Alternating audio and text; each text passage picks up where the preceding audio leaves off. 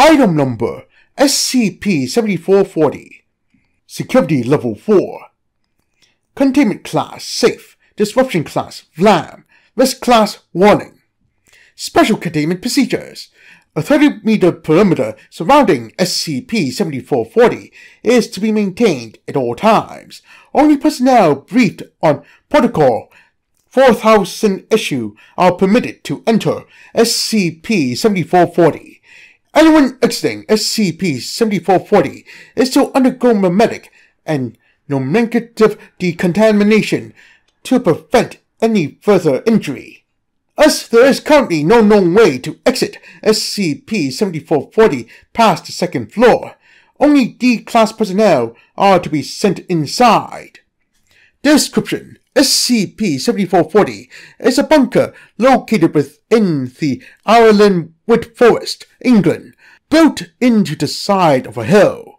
SCP-7440 consists of 5 levels descending 11 meters into the ground, mostly constructed with wood and concrete.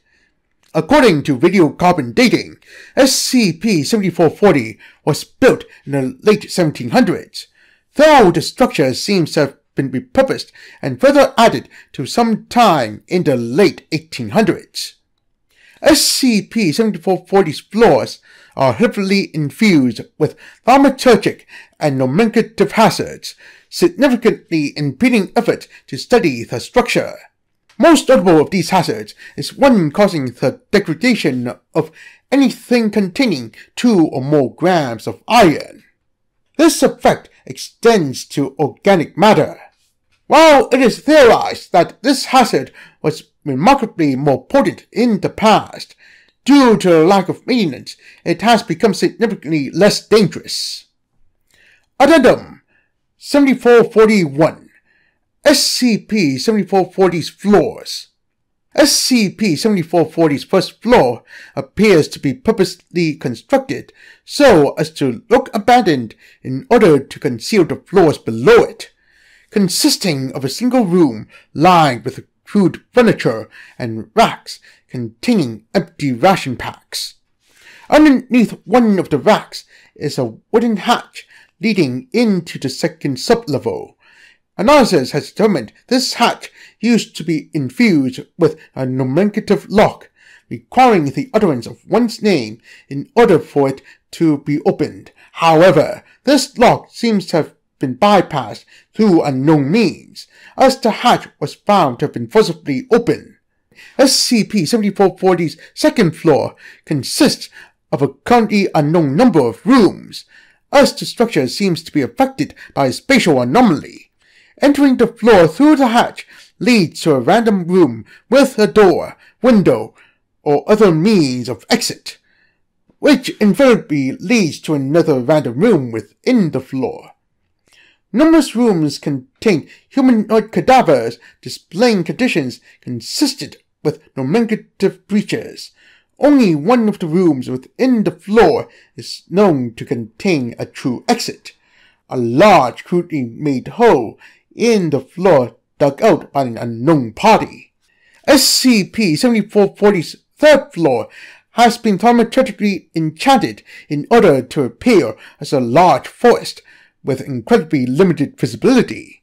The floor's actual size is currently unknown, as attempting to navigate it invariably induces confusion and causes subjects to become lost within the room.